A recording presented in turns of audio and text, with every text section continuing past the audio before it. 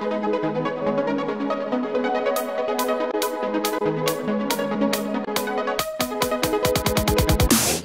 activated. This is Julie Kedzie online with Julie Kedzie. Julie, you got a busy month coming up. A couple things coming up in July. Can you talk to us a little bit about what's coming up at Invicta? You know, it's a pretty stacked card. Is there any particular fights that you're watching out for, or I mean, the whole card looks pretty good. So. Yeah, you know, the Invicta card is it's July 13th, and it's actually available on pay-per-view now. So you guys get in touch with your providers, whoever they are, buy the card. It's amazing. It's like $14.95. Like, it's cheaper than most pay-per-views out there ever in the whole world. I don't know. But, you know, I think every fight from top to bottom on this is going to be really, really interesting. I have a couple of teammates on there, so I'm going to be, you know, kind of excited about that. Again, can't really cheer for them, but, you know, in training, it's cool to be in camp with so many girls preparing for fights for the month of July. As far as, you know, fights I'm looking out for, you know, I'm interested in the rematch between Marloes Conan and Cyborg. I think everybody is, and that's what, you know, I kind of have my eye on that one a little bit. Yeah. Thank you. So, Julie, you yourself have a fight coming up at the end of July. How's training going for that? Training for my up-and-coming UFC fight is going very, very well. I'm actually going to go pick Sarah Kaufman up from the airport this afternoon, so she's coming out for a week to help me out, which I really appreciate. Then, of course, I have Holly Holm, who, you know, greatest female striker in the whole universe, has been helping me tremendously. You know, so I've gotten a lot of help from people. I've gotten some really, really good sparring.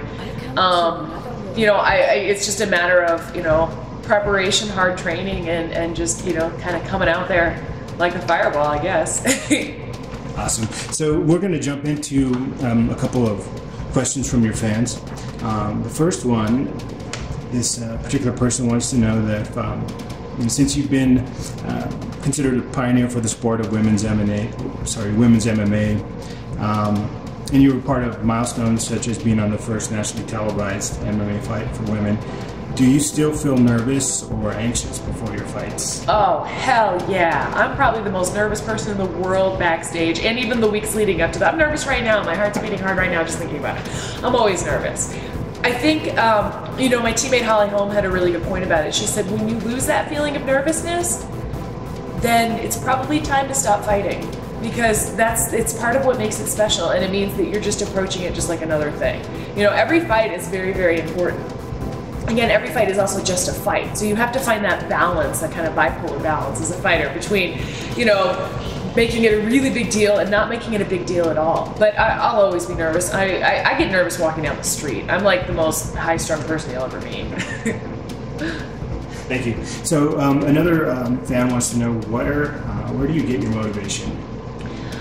You know, I get my motivation in the sport from a variety of different places. Right now, like, I think I just love fighting, so that helps tremendously. Like, I love it, and getting the opportunity to do it is incredibly cool. You know, and then there's little things like, wow, I could fight for a UFC belt someday. Like, that's huge. Who would have thought that when I first started 9 years ago? But I could, you know, potentially be a title contender and then, you know, champion of the world, and that's what I have my eye on. That's what I want. How did that just go off again? Like, that's insane. I thought we just put that on mute. Who is calling? Oh, do not call on a Sunday morning.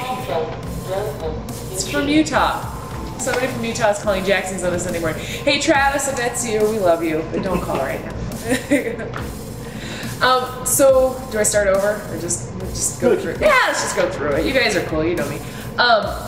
You know, so the belt motivates me, becoming the best in the world motivates me, but also becoming the best I can be at something, like, that's really, really important. You know, we're designed as human beings to achieve something, and when we find what it is that we want to achieve, you know, there's something in us that drives us forward as people. We're so competitive. We're such a, I don't know, such a cool species. And I think that for me, just to achieve this goal of just winning a fight is such a big thing and such a big motivator. When I sit back and I think about it, I was like, wow, there's something I'm going to go accomplish right now. And, you know, that accomplishment I'm working towards is going to happen on July 27th.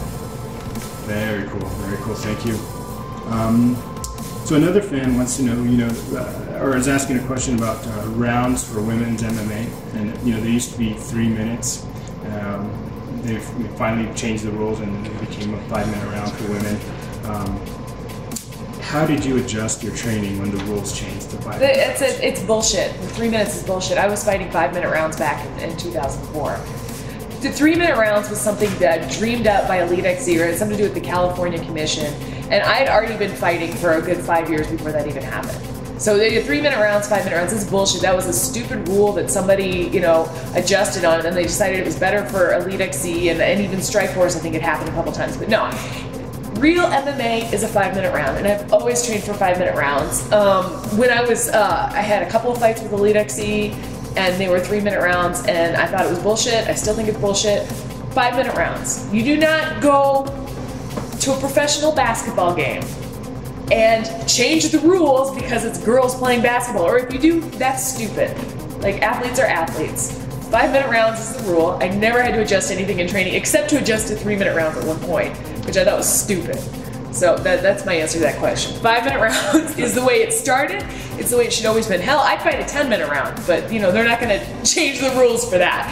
No, seriously, like 3-minute rounds, 5-minute rounds, bullshit, stupid. It should always be 5-minute rounds. It started as 5-minute rounds. 3-minute rounds was some stupid thing dreamed up by people thinking that women don't have cardio, and it's dumb. Like, of course we have cardio. We're professional athletes. Great, thank you. Thank you. So earlier this month, there was a USA Today article about the Ultimate Women's Challenge, and the reality show that never has been seen yet. So in that article, you were quoted as saying that I really hope that the show never ever airs because I really think it would set women's MMA back. I really do. Could you elaborate on that statement? Well, for starters, there were 3-minute rounds on the show. So, that's part of it that would set us back. For another part of it, just the behavior and the emphasis on the show, we were led to believe it was a very professional show, a little bit like The Ultimate Fighter, and it was going to be about fighting. And when they introduced us to these challenges, which were really fun and I'm not going to lie, especially if you're locked up in a house forever and somebody says, hey, let's go skydiving. All right, yeah, that's awesome. But it was like trying to make a Real Housewives sort of interaction with drama and throwing things and people being rude to each other and really sabotaging each other, trying to bring that kind of attitude onto a professional sport where we were struggling for validity and recognition as it was as females.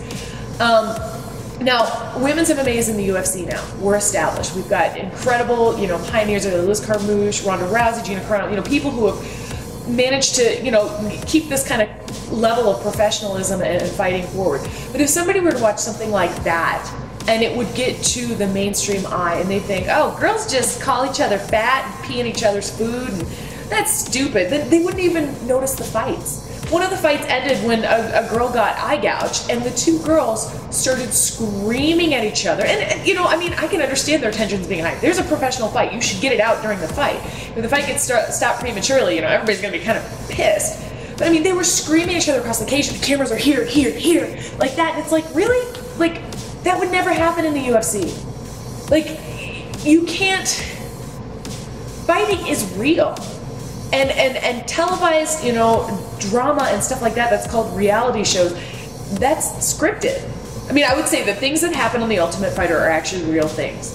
But there's editing and there's this and there's that. And to bring this kind of, I don't know, bitchy drama, like blah, blah, blah, you're taking away from the sport, in my opinion.